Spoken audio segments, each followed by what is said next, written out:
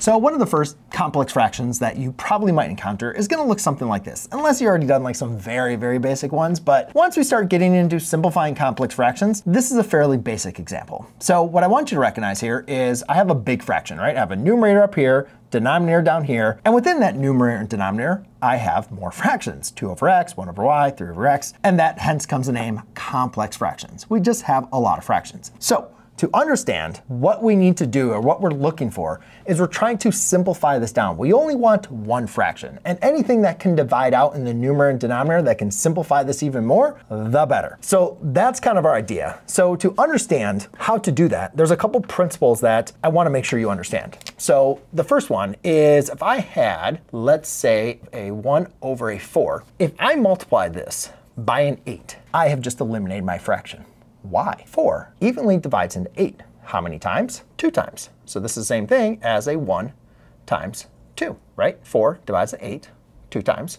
So therefore the answer is 2. Another thing, if I had 1 over 4, if I multiply by a 3 times a 3 in the numerator and the denominator, that is going to produce a fraction of 3 over 12, which is exactly equivalent to my 1/4. So as long as I did the same thing in the numerator and the denominator, I am producing equivalent fractions. Furthermore, if I had a 1 plus 2 over 4, and I was going to do that same thing, I would need to make sure, though, I put parentheses around that numerator. I need to multiply the 3 times the top and the bottom. Now remember, 1 plus 2 is going to be 3, so that's going to be 3/4. So 3 times 3, that's going to equal a 9/12, which again would simplify down to a 3/4. Just remember, when you're multiplying something and you have your terms that are separated by addition or subtraction, you need to make sure you distribute.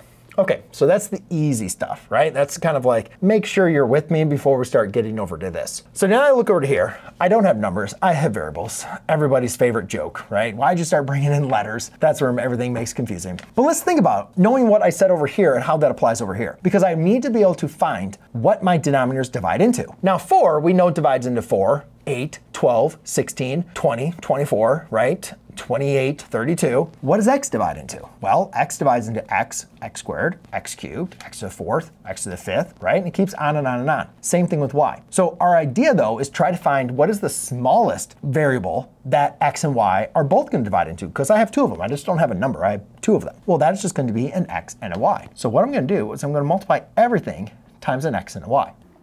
Now you could rewrite this on the top and on the bottom to kind of show that equivalence here, but I'm just going to rewrite it once just to save kind of time and show that I'm going to multiply this xy here, here, here, and here. Now, since we have a little bit more time, let's actually write this out so we can see what that would look like.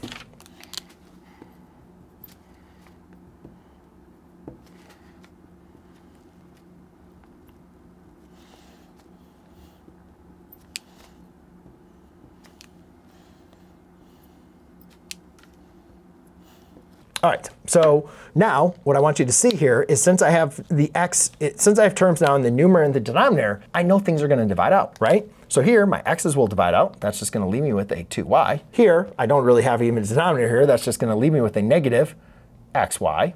Over here, my y's are going to divide out. That's just going to leave me with an x. And here, my x will divide out, will leave me with a negative 3y, which now I have reduced this complex fraction from being very complex to one fraction. So now it's going to be simplified. You can always look to see if you can, what else you can factor out and see if anything else can be divided out. But in this case, this is going to be your factored form. We are all good. And hopefully now you have a better understanding of complex fractions.